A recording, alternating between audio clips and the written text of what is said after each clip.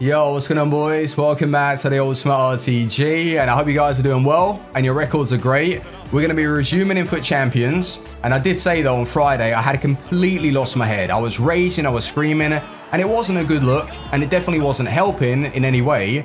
So on Saturday, before I even stepped on the pitch, I made a conscious effort to relax myself and keep calm. Even if things were going to go against me, I wanted to stay calm and have an open mind. And do you know what? I noticed a difference, and it definitely translated into my gameplay. And the major improvement that I was working on as well was not to rush my attacks. There's a difference between catching your opponents on counters and forcing the play forward. And how many times have I told you that even when I've been in like a 4-4-2, that I only have 2 strikers to aim at, and I feel very flat and there's no creativity? Well, the issue with that is because as soon as I regain possession, I pick it up with, let's say, a CDM or a centre mid, and I just RBA it into my striker's feet without really any thought. I don't even check the minimap to see where they are. I just rush it forward, and most of the time in that play it gets overturned because the AI on this game is just so overpowering and they step up in the passing lane. Or I'll take a touch, and then I'm so predictable because I've only got 2 people to play it between. So what I did is that instead of forcing those attacks, I was recycling the ball back through the defense, up to the CDMs, back to the defenders, the strikers, and you could say I was playing a little bit more possession base, but my good God, did it help.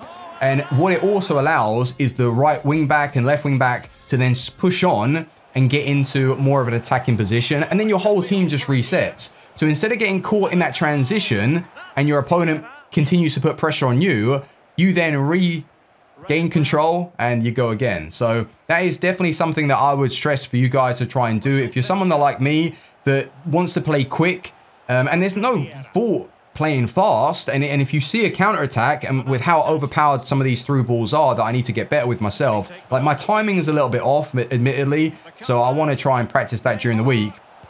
If you see those through balls, take them. But if you know that you've only got 1 or 2 players up the top, just take your time. And it definitely helped me out big time. Now, although I felt like we did keep calm, in one of the games, I lost my head and I got angry again.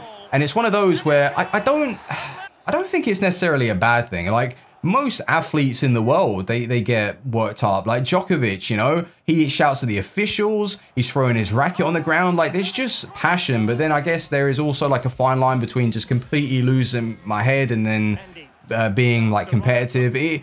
I don't know, it is a problem, but after 5 minutes, I'm all good again. It's just annoying because it wasn't even anything to do with what my opponent was doing or even the gameplay itself. It was a decision, and I made the mistake, and I was annoyed with myself. And that's something that I think I'm fine with admitting, and I'm more than allowed to get annoyed with things that I've done in games. But anyway, the way the match was going is that I was controlling it a little bit. It was either 2-1 or 3-2. And I was in the 90th minute. And instead of just passing the ball out of play, I tried to play it out the back. And I didn't even realize, I was told like it was 90, but it was the 91st minute and there was only 1 minute added on. They would have ended the game. And in the heat of the moment, I didn't see that. And I tried to play it out the back, and then I got worked up because I conceded. And we later went on to lose on a penalty shootout. So it's just one of those things that the loss itself, okay, it was annoying, but it's how we bounced back, and I still kept calm in the remaining games. And our record, without spoiling it, is looking pretty good. We were 8-2 on Friday, and we have made improvements with the way we've approached the game, and we've seen a really nice record, really, to end our Saturday run. But there's still a long way to go. Sunday, it's going to be tough, and it's going to, well, we're going to have to bring out the best in our ability. Otherwise, we're going to get destroyed. It's not going to be easy at all. It's going to be very, very hard. But what's come out on the game? Team of the season content, we had Zapata. I mean, he's not really the go-to. Unfortunately, right, I would have loved to have tried that Chiesa, but he's not really worth it. I think, if I'm not mistaken, he's coming in at like 240, 250,000, which is kind of ridiculous. So if they could have released him as a tradable card, he would have been no more than, what, like 120, 130?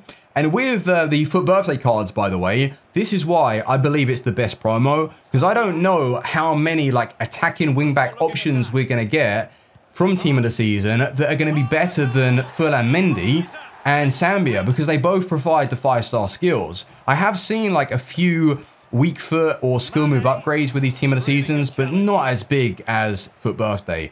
So that's why I believe they're going to hold their value. And I've just clocked now with the starting 11, we've got 4 of them in our team. So it just goes to show that they are like pretty decent cards and awesome upgrades. And the price that I bought Mendy at, it was like 600, and I think he's like 650 now, maybe a little bit more. And Patrick Vieira has gone up to like 1.5 mil. And we had purchased him for 1,275,000. So it is looking real good.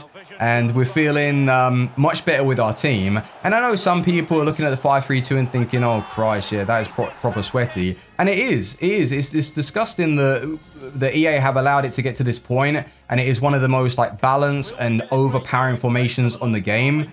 It is like people were complaining about the 4-2-3-1 and then they patched that. Then everyone, the thing is with the FIFA community is that whatever anybody uses, people will find a way to complain. It's like us complaining about the gameplay all the time. We just do. We find ways to be annoyed about how our opponents are playing or what they're doing and this. Instead of focusing on ourselves, we're always thinking about other people, and it's just the way the community works, unfortunately. But I've even said it myself, like I don't particularly like the fact that the 5-3-2 is the go-to. It is just very good. Like there's no other way around it. It's a good formation on the game. The wing-back options, the attack through the middle, it's got really everything, and it's very strong. And if you're playing an attacking way, you're going to get a lot out of your game. So if you're someone that is not doing as well, maybe look to use the 5-3-2, and you'll see improvements. For real. But in these games, though, the way the players are stepping up, and Babu, Patrick Vieira had some of the best games that I've actually experienced so far. It just clicked, but I knew giving away a free kick here, Lionel Messi, 24 yards out, god damn. Actually, I think this was the game where I believe the guy like tried to quit and be toxic. You know when you're just about to score and your opponent knows that, so they quickly try and dashboard so they don't give you the result. But having a look back at the gameplay, I think he was lagging. He even said that in the messages. So yeah, no hard feelings. Like obviously when I see someone quickly quit just as I'm trying to score, it does seem kind of toxic. But hey, maybe I was in the wrong, so yeah, fair enough. If he did get a genuine like DC and stuff and lag out, that's unfortunate because that sucks. But yeah, it was that moment there. And if you see, yeah, his left winger, or well, it wouldn't be his left winger, it would be his right back just running off the pitch. So fair enough. I'll take the win though, and I needed that. And our record is 17-3, which is pretty decent, honestly. Like to go 8-2 and not looking like too great. And now we're 17-3, which all that we've got to do is go 6-4, and we've done it. I mean, 6-4 seems pretty straightforward, but it's not, because we're going to have a plus 15 elo, and the sweats are going to be coming out in full force, and they will get the most out of my ability. We're going to have to play well. But I did sub on Tagliafico. Am I saying his name right again? Last season I got it right, and now I can't remember how to say it. Well, I brought him on as a centre mid, and he's all right. He's got good aggression, and he makes nice tackles and reads the game well, but he's not really a centre mid. That 2-star weak foot was a bit of an issue. In one of the games, like he had a chance to clutch up. It was in the match that I lost on the penalty shootout. He had a really good chance to just seal it, and it was on his weak foot. So we can't moan at him, because he's got a 2-star weak foot. But what I will say is centre mid just doesn't seem to be yeah, the right move for him. He wants to be played as a left back or a left wing back in his natural position, which is fine. I think he's going to be a pretty decent player, and the links that you get to like Neres and stuff, I think a lot of people will opt in to use that card, which is sweet, and I don't mind him so much. But just the content, I hope that we see maybe a few more objectives. Who do we have? We have Correa. I'm going to do him. He looks pretty good. But yeah, just a little bit more content for Team of the Season would be nice, because the recent SBCs have been a little bit underwhelming, honestly. Like Zapata, no one is going to use. I don't want him. He's just absolute rubbish. But Atel, my God, man. He's just so good. He really is. And I don't know if you can tell, but with the gameplay, I haven't really been doing too much on the ball. Like, I know myself, like, I have got a problem, like, trying to overwork the play. But ever since they like patched the shooting, I truly believe they've done this. Whereas like before, I would not even think about it. I would shoot across goal and it would be going in. Now you see a lot more shots being pulled wide, or the keepers are just warriors and they save everything. So that kind of puts me off. And I'm thinking, okay, well, let's go and pass across. Let's literally just pass the ball in the back of the net. But sometimes just taking the easier option and getting the goal is going to help you out. Well, it is, because you're going to score. With the ball rolls and stuff, I don't do that enough, actually. When I'm through, like, 1v1, I need to just start spamming that. Like, literally every single attack, as soon as I'm through on goal, ball roll, and then hit to the near post. And it's basically, well, not a guarantee, but you're definitely increasing your chances of getting those goals. But the last match, come up against someone who was using Flashback Ronaldo. Like, I definitely wouldn't want to use Flashback Ronaldo these days. Oh, okay, he's just gonna scored. Nice, but no, I wouldn't want to use him again. I remember he was really iffy. First time I used him though, he had some insane record, and then he just went off the boil. Like, regular Ronaldo has still been playing pretty well for me, but Atel, he's just been the star. He really is so fast on the last man. He's just incredible. But it's in these positions here that I've got to be careful, because again, I'm trying to get my opponent caught out with a counter attack, but I only had like 2 options there, and I'm just so predictable. Whereas if I wait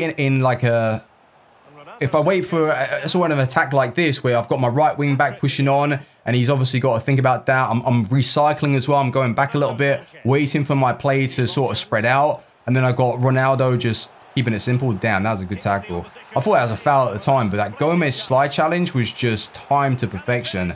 But we got the result in the end. 3-1, GG. Boys, let's go back to the club. Do you know who I want to try out?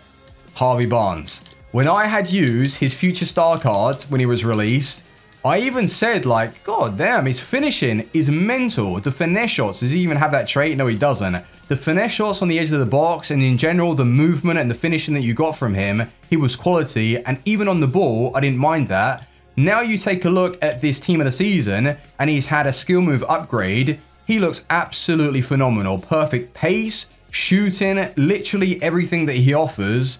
I want to try him out. So maybe for next week, or we could potentially get lucky. Let's say we get Elite 3 and we clutch up and pull him from the Team of the Season pack. I think that I would make an effort to bring him into the starting 11. He looks unbelievable. And for the price, like 500,000, it's not really too expensive. And it's the same for most of these Team of the Seasons. They're pretty affordable. And you know what we could do, in fact? We could get chemistry with Wan-Bissaka. Somehow. I don't know. We would have to start him... I guess we'd play Harvey Barnes as a centre mid. Damn, do you know what sucks? Is that he's a left winger. If he was a central card, it'd be so much easier for chemistry. But anyway, it is what it is. We're thinking about doing something like that for next week. Wan-Bissaka, Harvey Barnes in, possibly. But the stats that we've got with our players... Has Atel come back to a goal a game yet? No. But that doesn't make any difference, because I still feel like I'm scoring a ton of goals. But these two have been incredible signings, really. Sambi I packed, and he's been quality. And Mendy is just super, super OP. I love this team, I really do. And if I'm playing properly and keeping calm, like, it is a team that is more than capable of getting some of the best results in FUT Champions, or just in general on the game. But that is really key, is keeping controlled and keeping calm. It's tough. It's tough. It's FUT Champs for you. It's tough. But tonight, can we do it? We've got to win 6 out of 4. 6 out of 4 to get ourselves Elite 3. I think so. I think so. If we can play like we did yesterday, I think we can do it.